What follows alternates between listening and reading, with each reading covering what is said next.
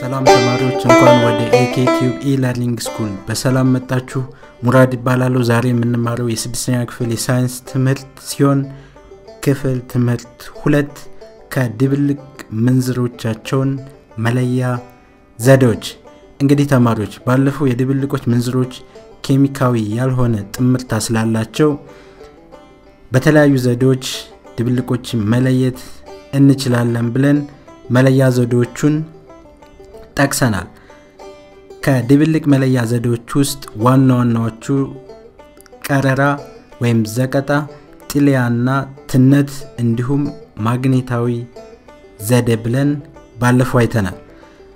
ዛሬ ደግሞ ተማሪዎች ለጥሊያ የሚለውን የምናየው ይሆናል ማለት ነው። ከድብልቅ መለያ ዘዴዎች ውስጥ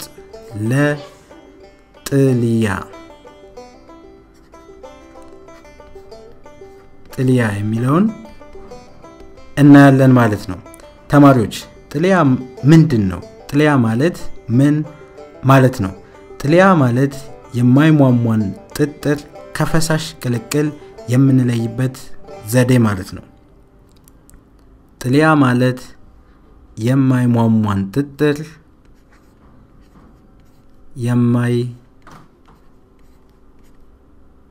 የማይሟሟን ጥጥር ከፈሳሽ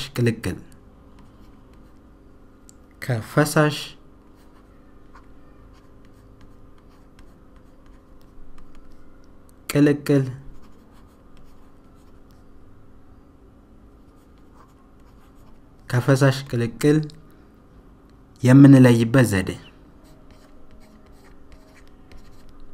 የምንለይበት ዘዴ ነው። እንግዲህ ተማሪዎች የማይሟሟን ቁስ አካል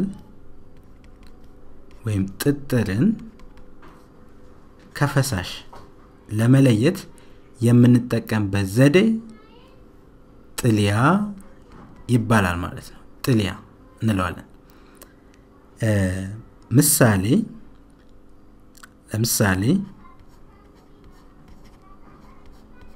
ለምሳሌ የማይሟሟ ነገር መውሰድ እንችላለን። የጨው ሙሙትን ወደ ምንዝሮቻቸው ለመለየት ወይም ጥጥርን ዝቃጭ አድርገን ፈሳሹን ማጥለል ማለት ነው። ለምሳሌ አሸዋና ውሃ የአሸዋና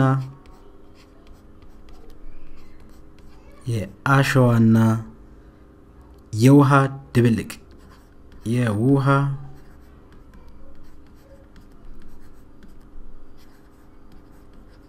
አሸዋና ውሃን አደባልቀን ማየት እንችላለን። ድብልቅ ወስደን ማየት እንችላለን።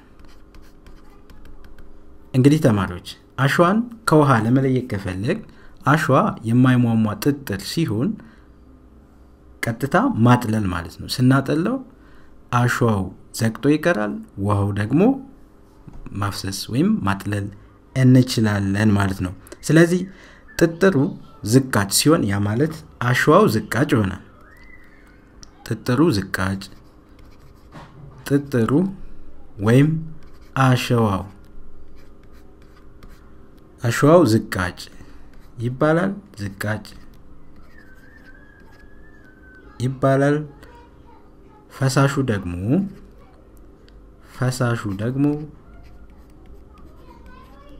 ፈሳሹ ደግሞ ጥል እንለዋለን። ጥል ማለት እንችላለን። እንግዲህ ተማሪዎች ጥሊያ የማይሟሟን ጥጥር ከፈሳሽ ቅልቅል የምንለይበት ዘዴ ነው ካል አሸዋ አይሟሟም ጥጥር ነው። ከውሃ ድብልቅ ለመለየት ከፈለግ ማጥለል ነው ቀጥታ። ስለዚህ ጥጥሩ ወይም አሸዋው ዝቃጭ ሲሆን ውሃው ወይም ፈሳሹ ደግሞ ጥል ይባላል ጥል ስለዚህ አሸዋን ከውሃ ለመለየት ከፈለግ ጥልያ የሚለውን የድብልቅ መለያ ዘዴ መጠቀም ይኖርብናል ማለት ነው ሌላው ትነት ነው ትነት ድብልቅን ለመለየት ከምንጠቀምባቸው ዘዴዎች ውስጥ ትነት ሲሆን ትነት ፈሳሽን በሙቀት ኃይል ወደ ጋዝ የመቀየር ዘዴ ማለት ነው ትነት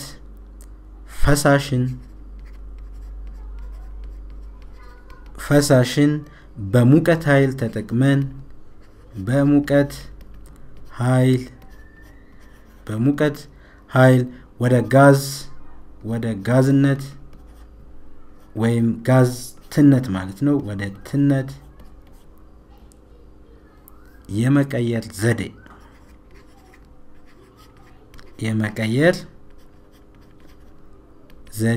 ትነት ይባላል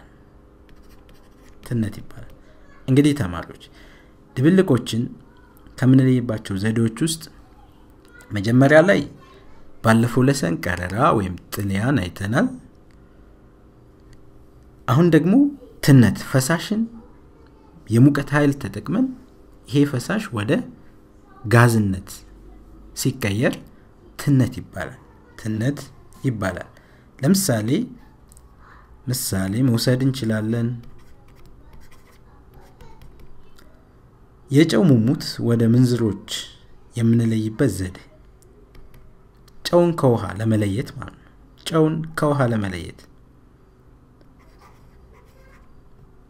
ጨውን ከውሃ ለመለየት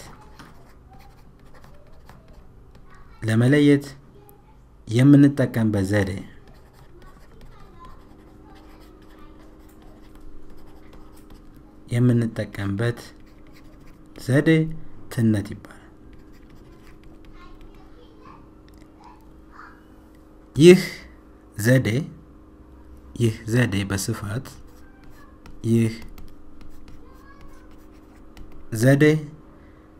ከባህርና ከውቅያኖስ ጨውን ለማምረት ይጠቅማል እንግዲህ ጨው እንደሚታወቀው ከባህር ወይም ከውቅያኖሶች ነው የሚገኘው በዚህ በትነት ዘዴ ደግሞ የምግብ ጨው እንዴት ከባህር እና ከውቅያኖስ ማውጣት እንደምንችል የትነት ያስፈልገናል ማለት ነው ይህ ዘዴ ከባህርና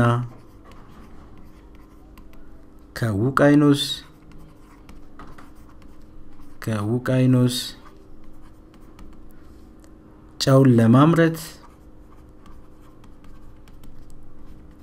ጨውን ለማምረት ይጠቅማል ማለት ነው እንግዲህ አሁን በትንሹ እንኳን ትነትን ወይም ጨውን ለመለየት ፈሳሽ ተጠቅመን እዚች ጋር እቺን ስለናያት ያውን ብረድስት ነው ብንል ብረድስት ነው ይሄ ብረድስት ጥደነዋል ያፈላ ነው እዚች ጋር ሙቀት አለች ከስር እሳት አለ እንበል እንግዲህ ይሄኛው ሙቀት ነው ምኑን ነው የሚያሞቀው ብረድስቱ ውስጥ ጨውና ውሃ አለ ብንል ውሃው በትነት አማካይነት እየፈላ ሲሄድ ይሄ ትነት ይባላል ምን ይቀራል ጨው ይቀራል ማለት ነው ይሄ ትነት ነው ትነት እየተነነ ሲሄድ መጨረሻ ብረድስቱ ላይ የሚቀረው ጨው ይሆናል ማለት ነው እንግዲህ ተማሪዎች ይሄ ስዕል የሚያሳየው ትነት ነው እዚህ ጋር ሙቀት አለ ብረድስቱ እየሞቀ ነው በውስጡ ውሃና ጨውን ይዟል እየፈላ ሙቀት እየጨመረ ስንሄድ ውሃው ወደ ትነት ወደ አየርነት እየተቀየረ ሲሄድ መጨረሻ ላይ ዝቃጩኑ ጨው ይቀራል ማለት ነው ስዕል ምን ነው የሚያሳየው ትነት እንግዲህ ትነት በቀላሉ በዚህ መልኩ ማሳየት እንችላለን ማለት ነው። ሌላው ድብልቅን ከምንለይበት ዘዴ ውስጥ ማግኔታዊ ዘዴ ነው። እንግዲህ ተማሪዎች ድብልቅን ከምንለይባቸው ዘዴዎች ውስጥ ከላይ የጠቀስናቸው ቀረራ፣ ዘቀጣ፣ ጥልያ፣ ትነት አይተናል። አሁን ደግሞ ማግኔታዊ ዘዴ። እንግዲህ እነዚህ ማግኔታዊ ዘዴ የሚጠቅሙን ለብረት አስተኔና ለኢብረት አስተኔ ድብልቆች ነው። የብረት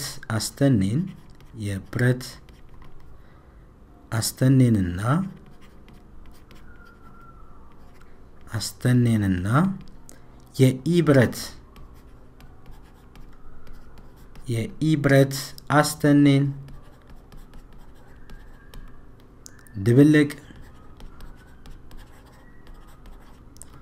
ድብልቅ ለመለየት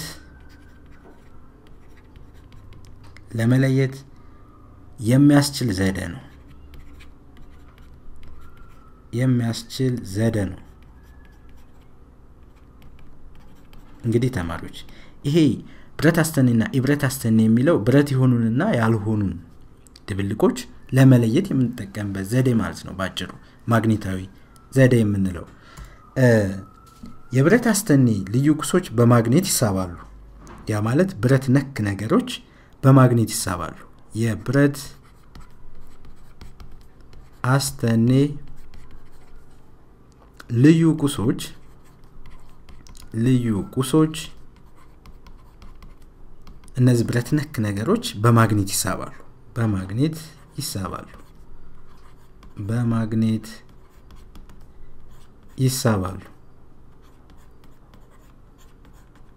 በማግኔት ይሳባሉ ማለት ነው። ነገር ግን እነዚህ ኢብረት አስተኔ ወይም ብረት ነክ ያልሆኑ ቁሶች ነገር ግን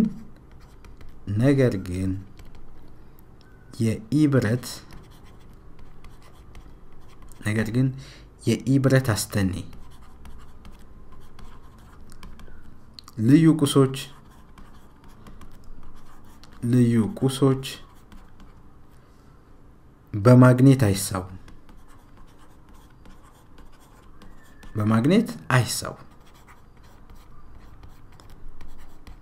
ስለዚህ ተማሪዎች ብረት አስተኔዎችና ኢብረት አስተኔዎች ሲደባለቁ ወይም ብረት ነክ ቁሶችና ብረት ነክ ያልሆኑ ቁሶች ሲደባለቁ ማግኔቱን ወደ ቁስ አካሎቹ በማስጠጋት ብረት ነክ ነገሮቹ በማግኔቱ ሲሰበሰቡ ወይም ሲለዩ ብረት ነክ ወይም ኢብረት አስተኔ የምንላቸው ወይም ብረት ነክ ያልሆኑ ደግሞ የብቻቸው ይቀራሉ ማለት ነው። ስለዚህ በማግኔቲክ ዘዴ ድብልቆችን መለየት እንችላለን ማለት ነው።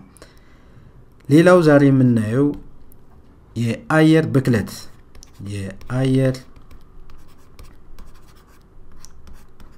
ብክለት የሚለውን በስፋት እናያለን።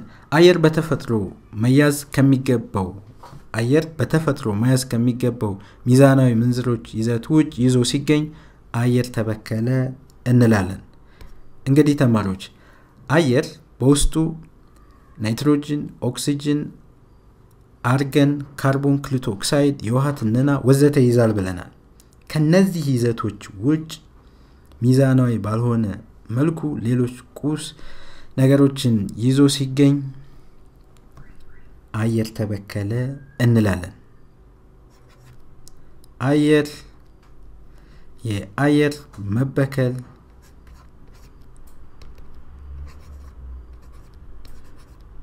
መበከል ስንል ምን ማለታችን ነው? ምን ማለት ነው? እንግዲህ ተማሪዎች አየር በውስጡ ባለፈው እንዳየነው አየር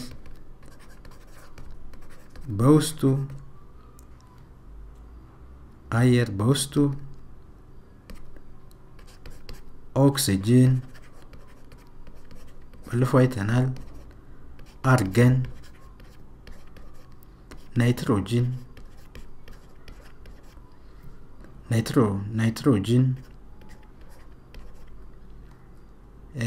ካርቦን ክሊቶ ኦክሳይድ ካርቦን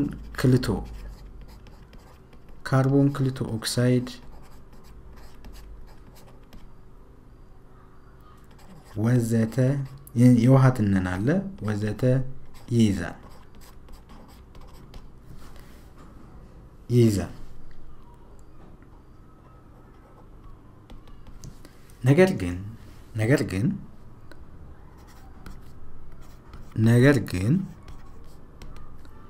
ነገር ግን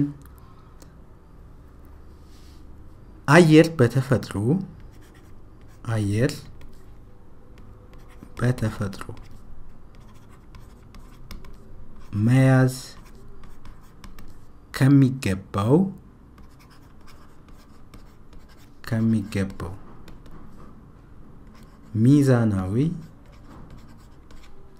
ሚዛናዊ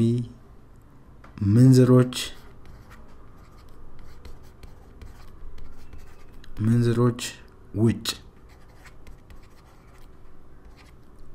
ከላይ ከጠቀስናቸው ማለት ነው ምንዝሮች ውጭ ይዞ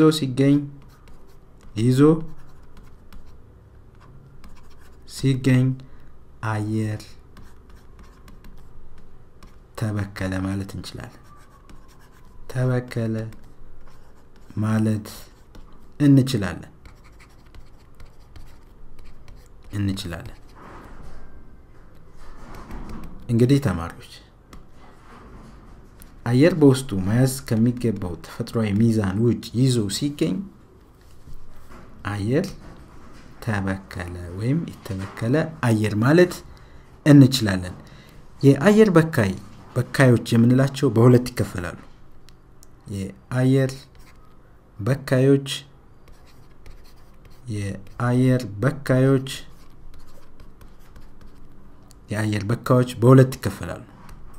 በሁለት ይከፈላሉ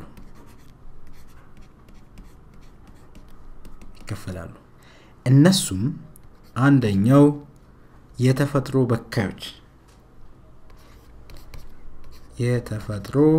በካዮች ሁለተኛው ደግሞ ሰው ሰራሽ በካይ በሰው አማካይነት ሰው ሰራሽ በካዮች እንግዲህ ተማሪዎች አየር በሁለት አይነት መልኩ ሊበከል ይችላል በተፈጥሯዊ መንገድ እንደዚሁም በሰው ሰራሽ መልኩ እስኪ ነጣጥለን እናያቸው የተፈጥሮ በካዮች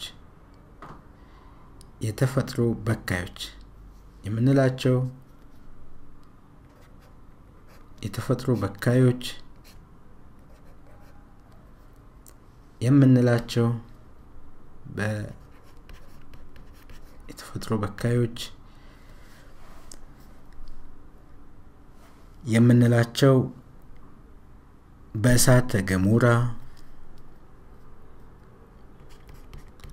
ገሞራ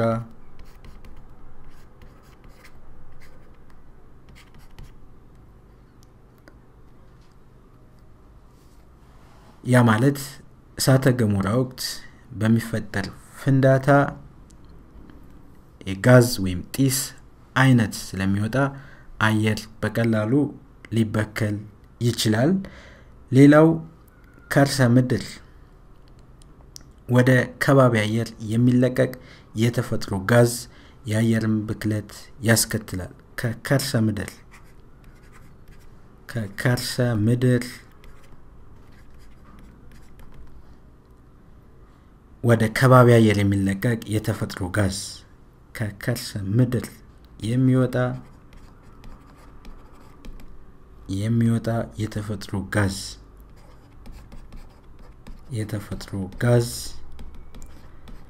የተፈጥሮ ጋዝ ወደ ከባቢ አየር ሲለቀቅ አየርን ሊበክል ይችላል ማለት ነው ስለዚህ ተማሪዎች የተፈጥሮ በካዮች የምንላቸው አሁን እንዳልነው በእሳተ ገሞራ በሚፈነዳበት ጊዜ ከገሞራው የሚወጣው ጢስ ወይም ጋዝ በቀላሉ ከባቢ አየርን ሊበክል ይችላል እንደዚሁም ከከርሰ ምድር የሚወጡ ጢስ አየርን ይበክላሉ ማለት ነው እነዚህ ተፈጥሯዊ በካዮች ወይም በተፈጥሮ አየር ሊበክሉ ይችላሉ ከምንላቸው ውስጥ ነው ማለት ነው። ሌላኛው ሰው ሰራሽ በሰው አማካይነት ሰው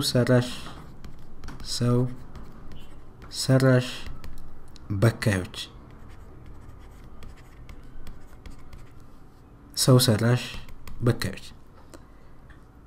ሰው ሰራሽ በካዮች የሚባሉት ከፋብሪካዎች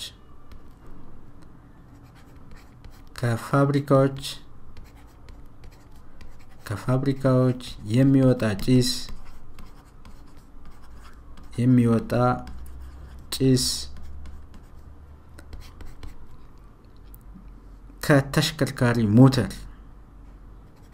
ከተሽከርካሪ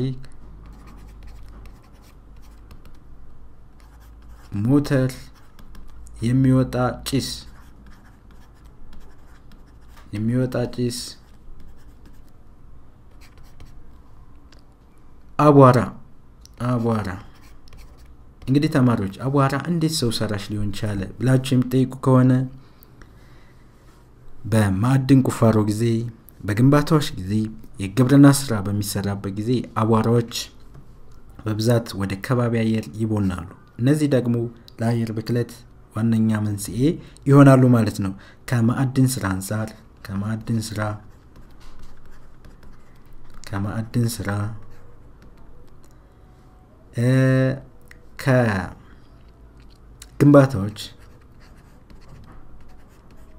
ከግንባታዎች የሚወጣ አቧራ አለ እና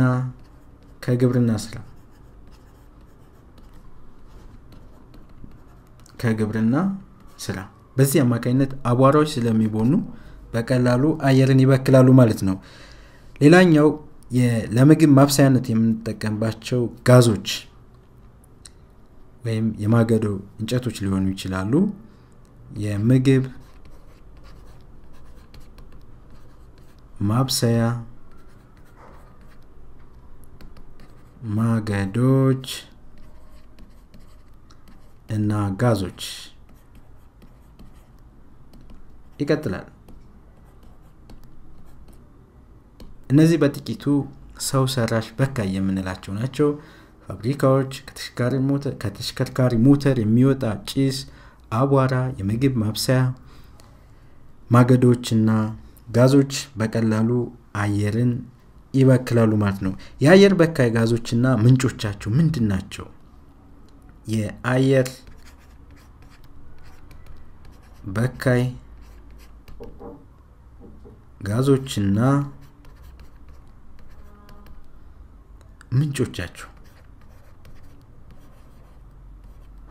ምንጮቻቸው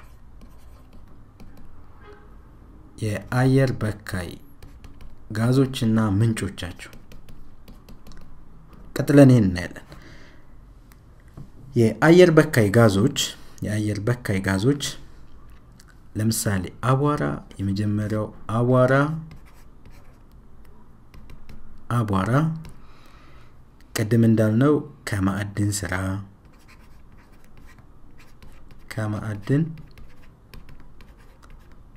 ስራ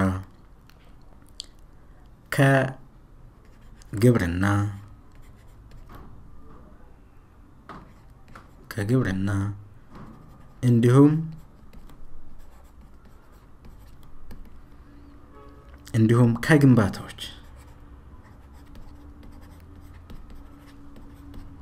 ከግንባታዎች ይለቀቃል።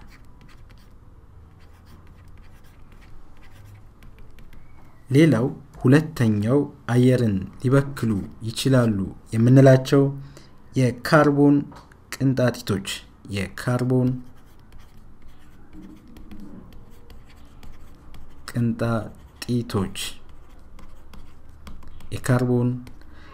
ቅንጣቶች ሙሉ በሙሉ ካልተቀጣጠለ ነዳጅ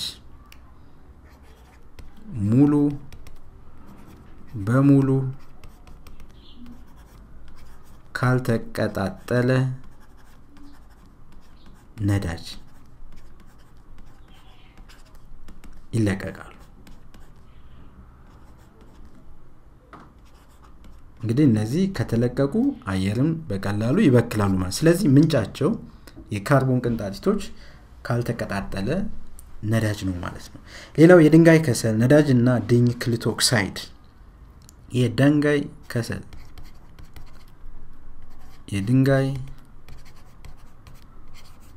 ከሰል ነዳጅና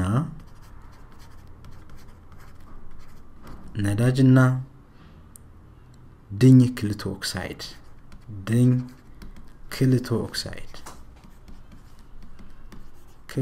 ኦክሳይድ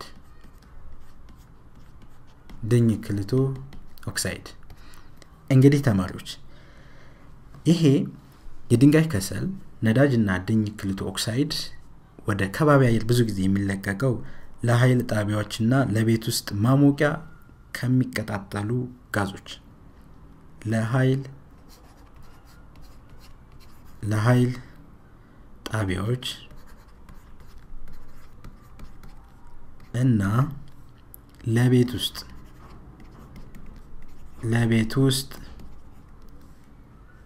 ማሞቂያ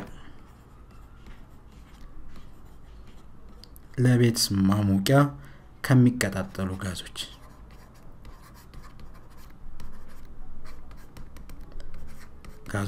አየር በቀላሉ ይበከላል ማለት ነው ሌላው አየርን ከሚበክሉ ጋዞች ውስጥና ምንጮቻቸው ናይትሮጅን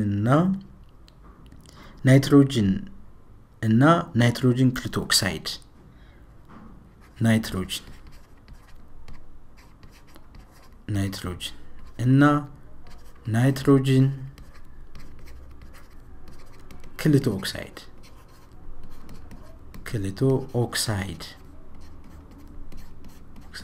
ይሄ አንዱ አየርን የሚበክል ሲሆን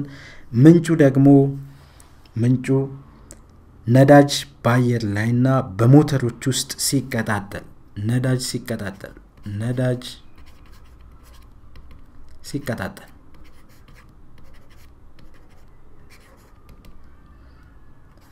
ሌላው አምስተኛው ካርቦን አህዱ ኦክሳይድ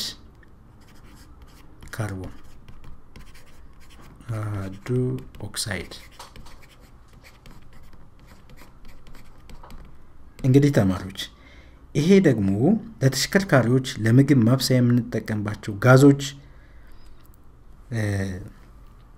ሳይቀጣጠሉ ሲቀሩ አሁን እስካሁን ያየነው ሲቀጣጠሉ ነበር ይሄ ደግሞ ለተሽከርካሪዎችና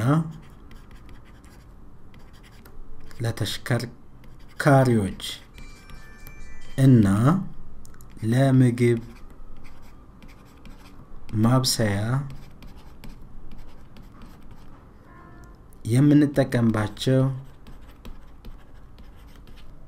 የምንጠቀምባቸው ጋዞች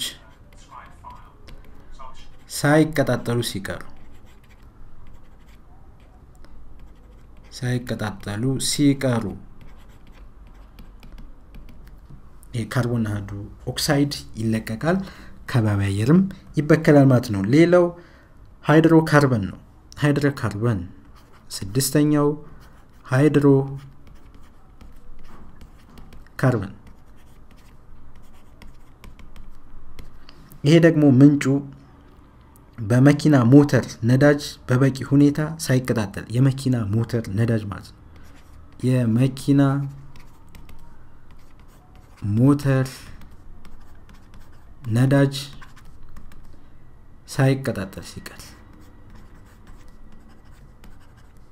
ሳይቀጣጠል ሲቀር ወደ ከባቢ አየር ሃይድሮካርበን ይለቀቃል የአየር ብክለትም ይፈጠራል ማለት ነው ሌላው የመጨረሻው ካርቦን ክልቶ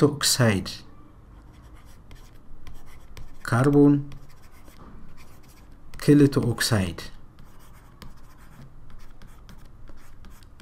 እንግዲህ ተማሪዎች ይሄ በካይ ጋዝ ለኃይል ጣቢያ ለቤት ውስጥ ማሞቂያ ለኃይል ጣቢያ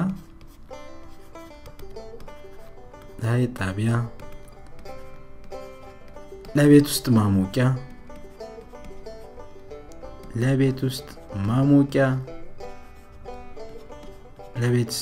ማሞቂያ የሚውል ነዳጅ ሲነድ ነዳጅ ሲነድ የካርቦን ኦክሳይድ ይፈጠራል ወደ ከባቢ አየር ይወጣል አየር ይበከላል ማለት ነው እንግዲህ ተማሪዎች የአየር በካይ ጋዞችና ምንጮቻቸው ይሄን ይመስላሉ ከነዚህ በካይ ጋዞች ከአንድ እስከ 7 ከተጠቀስኳቸው ውስጥ አቧራ አለ የካርቦን ቅንጣቶች አሉ የድንጋይ ከሰል ነዳጅና ደኝ ኦክሳይድ ናይትሮጅንና ናይትሮጅን ኦክሳይድ ካርቦን ኦክሳይድ ሃይድሮካርበን ካርቦን ኦክሳይድ እነዚህ በካይ ጋዞች ከነ ምንጮቻቸው ዝጋየን ማለት ነው እስካሁን ተከታተሉት የነበረው ኤኬቲዩብ ኢለርኒንግ ስኩል ነበር አብራችሁ የቆየሁት ሙራድ ነኝ